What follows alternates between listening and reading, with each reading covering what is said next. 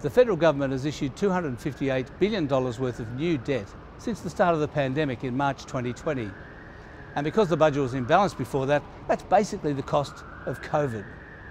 The states have issued another $110 billion of new debt as well. But they were forecasting deficits, so the cost of COVID to them is probably about half that. So, total cost of COVID to the government so far, about $310 billion. But that's just to governments. There's lots of families who are well out of pocket as well. But guess how much federal and state government bonds the Reserve Bank has bought in the past 18 months, using money specially printed for the purpose? $310 billion. What a coincidence! The Reserve Bank has printed the exact amount of money required to pay for the pandemic. It hasn't bought the bonds directly from the various governments, of course. That'd be far too efficient.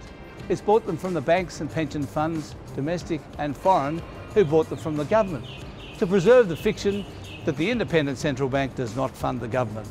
What happened to the money? Well, $230 billion of it has been saved or used to pay off debt.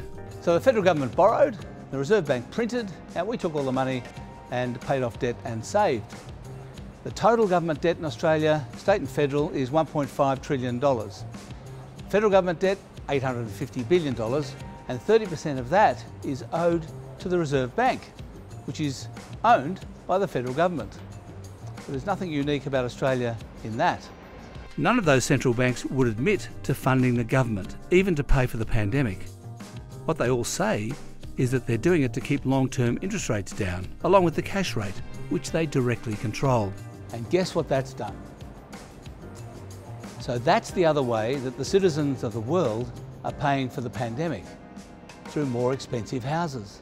Although, of course, if you've got one already, or better still, more than one, it's just a windfall.